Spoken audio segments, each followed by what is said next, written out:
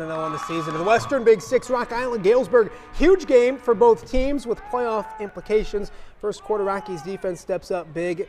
JT Jones with the big interception. Rock Island with the first big play of the game. The offense would cash in. Alec Jacobs would keep it on third down, and he fools everyone, including, it looks like, our own Andy McKay. He gets into the end zone, breaking tackles. What a run.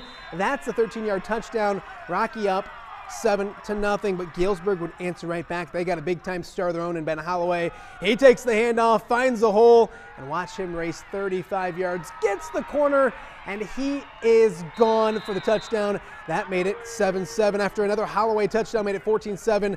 It's the Silver Streaks going to the air. Peyton Isaacson to Nick Myler for the 49-yard touchdown. 21-7 at that point. Galesburg with a big victory. They're now 4-3 in the season, 35-19, your final.